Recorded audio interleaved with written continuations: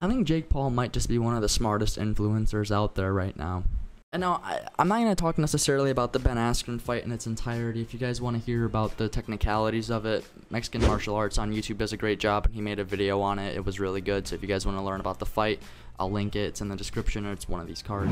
But I mostly want to talk about the power of influence and what Jake Paul being able to transition from a social media space into a professional field really says about influencing and a social media following. The very nature of being popular on social media means that there's a lot of people who not just identify but support your position. They support your persona and the entire sometimes fabricated persona that you build around yourself. So when Jake Paul, someone with little to no qualifications, can come into a field where Ben Askren, notorious Conor McGregor, Floyd Mayweather, all have spent their entire lives focusing and perfecting a craft and being able to worry about the mental health aspect of it and really being passionate about a certain subject, pretty much just gets dismissed when you have someone like Jake Paul who comes in and can basically pay his way in simply due to the fact that he has a lot of people that want to see it. Now, what does that mean for influencers in the future? Well, that being said, there's a real power that comes with having a fan base behind you, and we're starting to see that with Caitlyn Jenner starting to run for governor of California. I think the main aspect that needs to be tackled is the fact that when you have people who can pay their way into anything, the same problem remains when it's in the business world, where it's in the political world. When you have people who can pay their way into any position, you're ultimately getting rid of the people who have the ultimate qualifications. I think this is something that we've been focusing on with our government lately.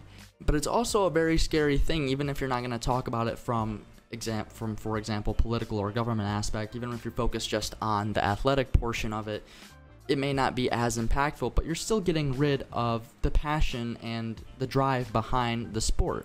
For example, something like UFC, there's a real focus on precision, accuracy, focus, and just simply being in the right mental space to be able to perform. When you have Jake Paul who comes in and simply wants to make money, simply wants to expand his territory because he has this fan base, it's creating a platform of greed instead of focusing on, I guess, the art form aspect of it.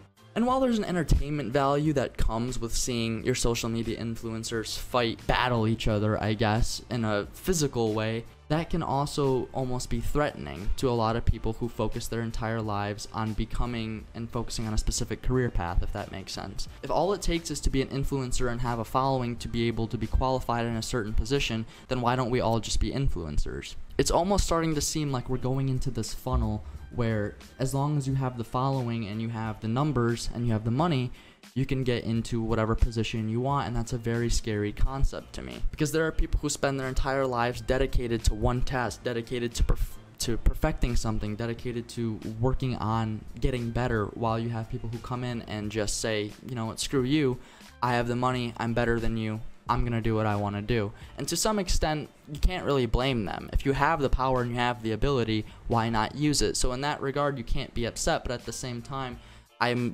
really wouldn't be surprised if we now start seeing influencers go into a position where they can use their persona to expand into different career paths, which, like I said earlier, ultimately dismisses the people who try their best to be perfect in that field or to be the best in that field. We're getting to an age where it's no longer about qualifications and earning notoriety from being good at something necessarily. It's more of working around your certain persona in order to be able to expand into different categories. And again, I don't want to dismiss the fact that maybe Jake Paul is seriously focused on this. Maybe he does care. Maybe this is something that he is actually focused on.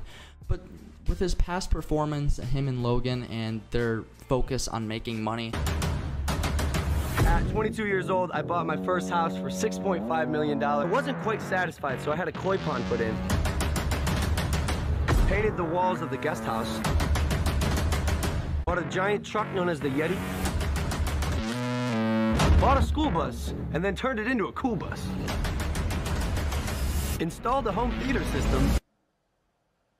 I try not to live my life thinking about money. For some reason, I really doubt that. And when it comes to influencers, a lot of people I feel have a skewed vision on how it works. I think a lot of people want to get in and just to make money and get out, which is not really necessarily what the focus of it should be. Now, again, I can't necessarily talk on other people on how they want to do their entire brand or whatever, but this is just something that I thought was unique and something that maybe we should be discussing a little bit more, so I thought it'd be something to share with you guys. Again, this is not a very long video, it's just something that kind of came across my mind And I thought it'd be interesting to talk about. So thank you guys, and I'll see you next time.